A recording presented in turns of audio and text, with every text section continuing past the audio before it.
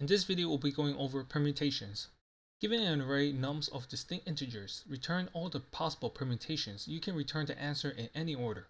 So our input array is 1, 2, 3, and these are all of the possible permutations. Each of the elements is used once in each of the combinations. Let's go over the thought process.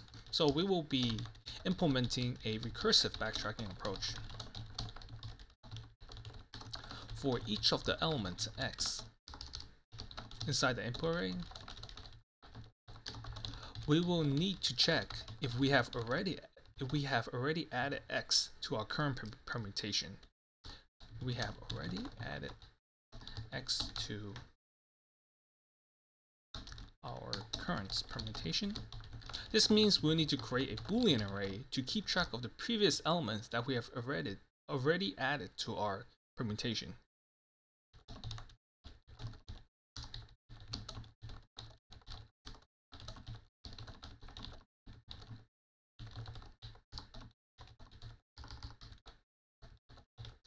Then after accounting for x in our current permutation, we will need to backtrack our steps.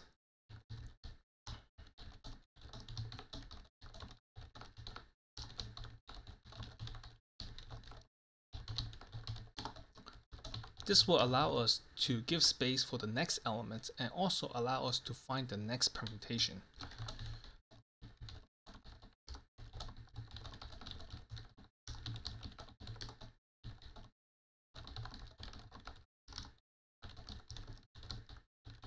Now let's go over the pseudocode.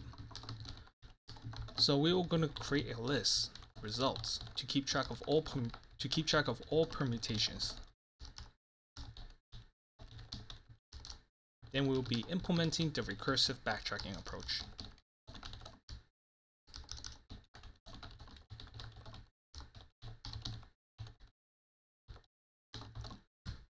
Now, what parameters do we need for the recursive calls? We will first need our nums is the input array, and our used is the Boolean array to keep track of previously used elements.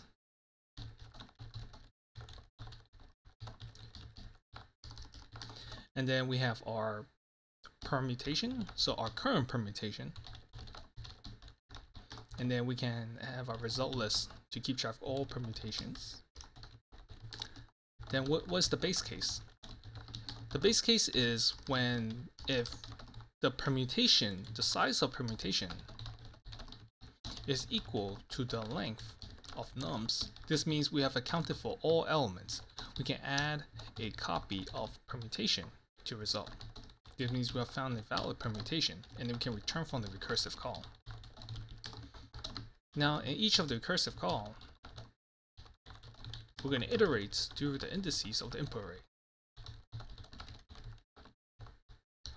Or the indices of nums, to be exact, denoted as I. If used I is true, this means we have already accounted for the current elements. Then we do not want to use the current elements in our permutation again. So I'm going to continue to next index.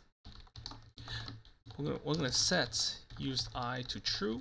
We are going to be using the current elements, and we're going to add nums I to our current permutation.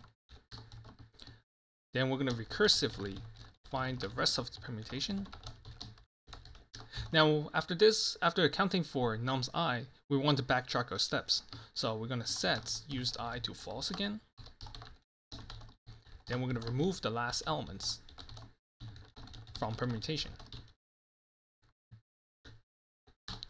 Then after all of this, we can return our resulting list.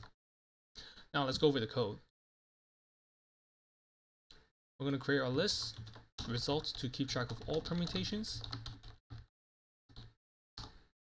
And then we're going to backtrack our steps. The input array, the new Boolean array to keep track of used elements, and our array list to keep track of our current permutation and our resulting list. And then we can return results.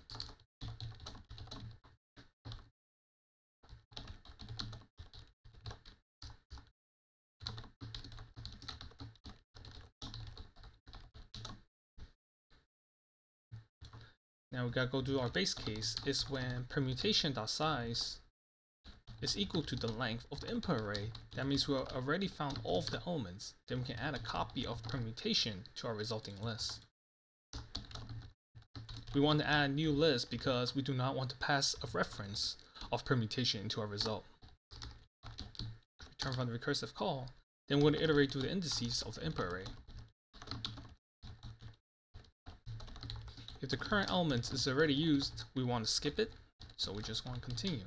Else we can add the current element to our permutation. We're going to set use I to true to avoid adding the current element again in the future. We're going to add the current element to permutations. Add nums I. Now we're going to backtrack our we're going to continue to recursively find the rest of the permutation. Results. And then now we're going to backtrack our steps to allow space for the next elements and also finding the next permutation. So remove the last elements.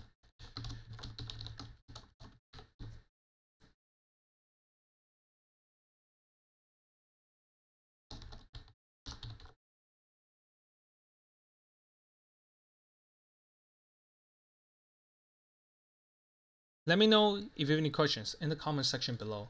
Like and subscribe for more videos that will help you pass the technical interview. I upload videos every day, and if there are any topics you want me to cover, let me know in the comment section below.